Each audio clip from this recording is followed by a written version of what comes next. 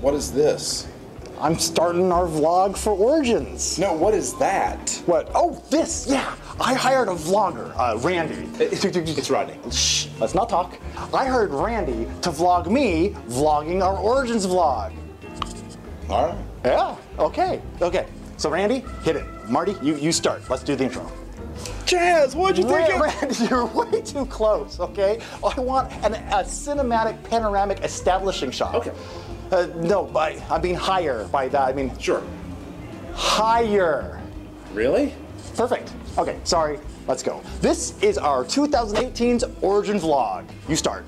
Chaz, what'd you... Randy! No, that's not working at all for me because I want hip also, okay? Give me MTV. Moving around? Yeah, that's hip. That's cool. Is it? Yeah, I like it. Okay, sorry. Yeah, you start. Let's go. This is our 2018 Origins vlog. Coming at you right now. Start. Chaz, Randy! No, you're giving me VH1. I want MTV. Hip. I got an idea. It's not working. Come on this side. Come on this side. I got a better idea. Give me from this side, this angle, because that way Marty won't be in the shot. Okay, you start. This is our Origins 2018 vlog. Chaz! Randy! No! I want you to make me hip. Make me, like taller, tanner, and in a different set of clothes. Something cool. Something like what Marty would wear, but better. Hey! That makes no sense. It doesn't matter if it makes sense or not. It's just in my mind. You do it. I'm not going to do it because I quit. You can't, what do you mean you quit? This is ridiculous and I'm done. You can't quit. I just did. And it's Rodney. Fine. You go on and quit.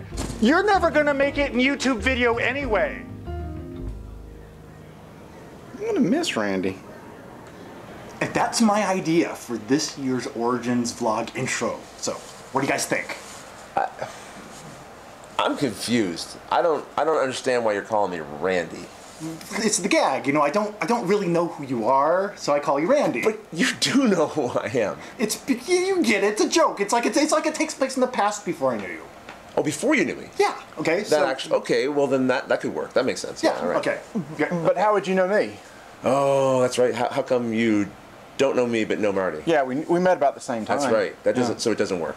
And if it was in the past, shouldn't we be wearing different clothes to establish that? Oh, I dressed shot totally differently. Yeah. I didn't even have these glasses back then. Yeah, I didn't own this shirt back then. He definitely didn't own that shirt. Yes, those are completely valid concerns that you both have. Right. Yeah.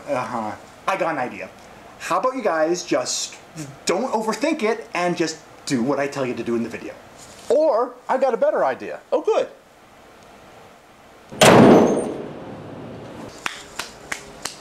Took care of that. Nice one. Nice one. Well, you want to talk about Origins? Yeah, let's do that. Well, I think the main place to start for a lot of things is what was hot? What was the big game? And I think that's one of the big takeaways from this show is that there wasn't a lot of hot. That's true. There were maybe 4 or 5 big releases that people were just like, I've got to get that. So it wasn't nearly like maybe say a Gen Con or maybe even Origins in the past. Yeah, there was really maybe just a few titles, about a handful that people were really running for to go grab. I think one of them, the Plan B booth. Most popular booth of the show, by far. Games, yeah. They had Century Eastern Wonders there. Yes. And this is a continuation off of the original Century. Mm-hmm. And I was expecting it just to be more cards, more of the same. Right. And it's not. It's got a bunch of tiles, there's ships, you're sailing around on these different islands and things. Mm-hmm. And you can also combine it with the original game. Yes, and I talked to Emerson for a little bit about this game. So I said, well, I heard this was a trilogy, so what's the third one going to be about? Well, he couldn't tell me too much, but it was going to be a little bit more in depth. So there's 3 levels of complexity, which I think is a great idea of maybe somebody who's just now getting into gaming. You can start with this one game.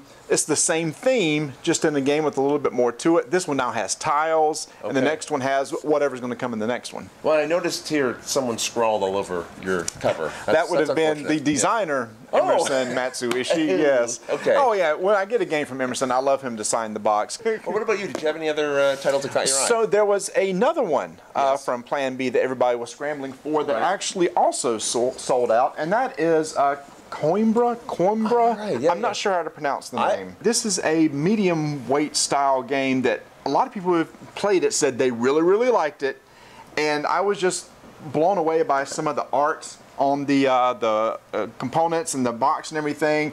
And so everybody who said they played it liked it, so I said, okay, I got to get a copy. That's what grabbed me, and I think Plan B having so many strong titles. Seeing something that's, again, another beautiful game, I think that's why people are probably grabbing it, even with minimal information about it. Yeah, so this and Century sold out quickly within the first day or maybe the second day. Wow. Guys, do you want to know what the hot new thing at Origins is that I found?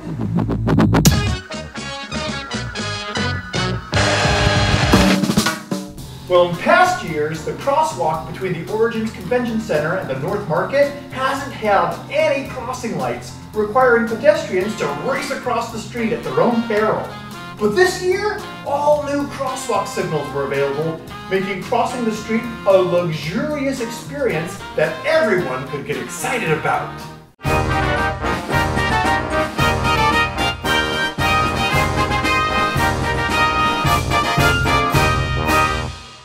Good, Chaz. Well, let's talk about some other games. Sounds great. Well, another one that was on my mind was Cathargo. This is from Capstone Games.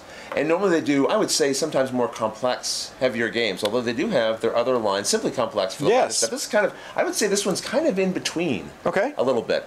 It's set in the age of Carthage, and you're trying to ship goods, go on expeditions, and it uses multi-purpose cards. See, I'm a big fan of multi-purpose cards because I love the idea of cards with that has do multiple things with it. It's like Bruges is a good example from Stefan Fell, where there's a card that can be used multiple different ways. So I'm a big fan of those types of games. That. But we, along with these kind of games, we also have seen the advent of another style of game that's gaining a lot of popularity. Yes, roll and writes. Roll and writes. Or I like to call them write and rolls. Oh, do you? I don't know why, because it's like rock and roll. That's it's like write and roll. Write and roll. Like, anyway, this is from Deep Water Games. It's called Welcome to Your Perfect Home, but I see a lot of people just calling it Welcome to. But it has a fuller name. I don't know why they cut it off. I don't know, and it confused me because the other night we played Welcome to Centerville from GMT Games, which was a really good game, by the way. The comparison to Welcome to Centerville is actually kind of interesting because that's about building like a larger city, and this is more about building like a neighborhood in the 50s or 60s. Oh, okay. Type of thing. And the other thing that's kind of interesting about this game is on the back, it says for 1 to 100 players. Because there's 100 sheets in here. So technically, you could play with a large group or a smaller group over and over again. I think I'll go with less than 100. Okay, fair enough. Personally, myself. Guys, you know another interesting thing about Welcome to is that it's not actually a roll and write, it's a card and write, because it doesn't actually use dice, it uses cards. And you know what else uses dice? The Dice Tower, because that's where I was all week this week, and I have lots of interesting little things that happened to me while I was hanging out with the Dice Tower all week. At Origins, I was the keeper of the Dice Tower interview schedule, directing the 59 interviews that we recorded with board game publishers and designers. Now, it's a little known fact that one of the most overlooked duties in interview preparedness is the lint brush manager, who has the awesome responsibility of making sure that the interview table remains free of cardboard crumbs and other debris that can accumulate between recordings. Fortunately, between our well-groomed table surface and my ability to flip pages on a clipboard, the week's interviews went off without a hitch. In fact, I even had some time to explore the exhibit hall along with Dice Tower's tech supervisor Derek, where we searched for a couple of the hottest games at the convention. So it looks like they're sold out of Eastern Wonders. That is right. I think that went actually on the very first day. Hey, it looks like they're out of Reef too. Yeah, I was hoping to grab that. Yeah, I guess they should have called it Brief. And then, each night I'd retire to my hotel room for some well-deserved rest. Now, my roommate, Eric Summerer, who co-hosts the Dice Tower podcast and performs audiobooks, even surprised me with a special audiobook that he recorded just for me. Chapter 14. Next time, you will find another roommate. Someone, anyone other than Eric Summerer. Remember, someone else. Okay.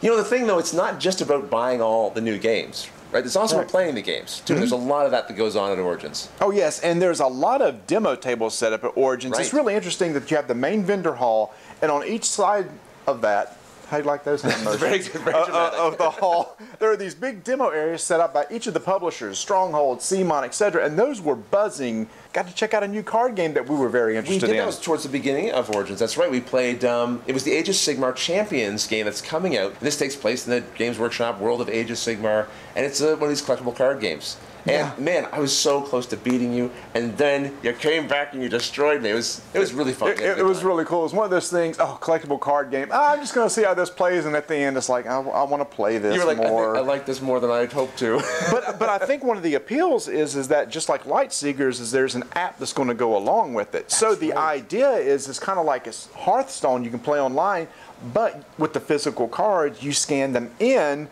And then you can play with a friend online. Yeah, your entire collection you can bring into the portable game. That's pretty cool. And it was really cool to see all these different types of games. You and I went and looked at the wargaming area. That's right. With all these people playing these massive scale miniature games on the table. So I was just blown away. Miniatures. Like there was all kinds of game stuff. They had this one big large aerial map, and they had like 10 people, each of them flying their own airships with telescoping metal poles that go in different heights and stuff. It was really cool. It was really cool, those are the kind of unique experiences you can get at a convention, I think. Right. Guys, you know another unique experience you can have on Origin?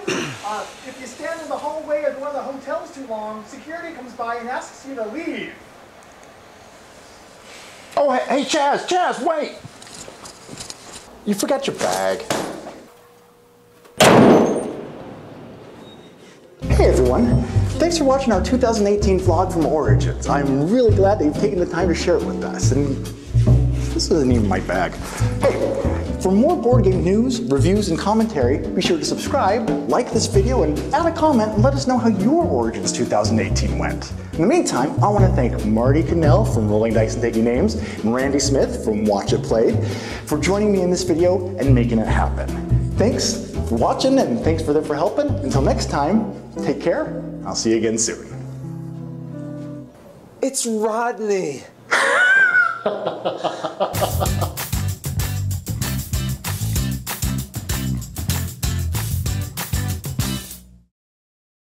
I've hired Randy to vlog me vlogging our Origins vlog.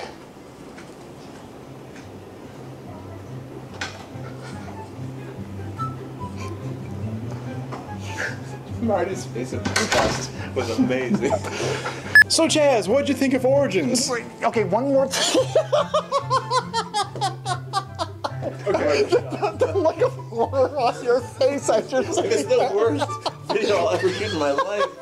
As soon as I said it was a mistake. Yeah, sorry. Sorry. No, that's all right. No, it Randy's fault that time. It really was. It's Rodney. No, let's not talk. I've hired Randy. I can't see you when you put his finger on his lips. I'm done. This is ridiculous. I'm not doing this. What do you mean? What do you mean? It doesn't make any sense. Did you mean you quit? Yes, I quit. Because that was the line you should have said if you're quitting. But you know what? It's not just about buying lots of new games, really, right? Origins is more than just that. I was going to say playing. It's also about playing games. Okay, 3, 2, 1. Yes. I was. It is. That's right. What's the final, like the punchline to all this thing? It's just like, well, thanks. That's been. I mean, you don't want to end it just like, well, that was great. Thanks for watching. Yeah, don't end it like that. No. Thanks for watching. Well, you know what I mean. Really stupid.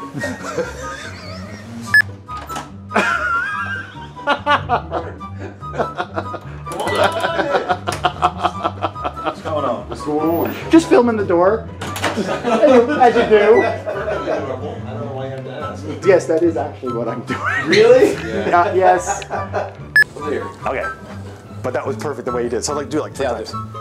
It's Rodney. It's Rodney. It's Rodney. It's Rodney. How dejected are you? Hey, how's it going?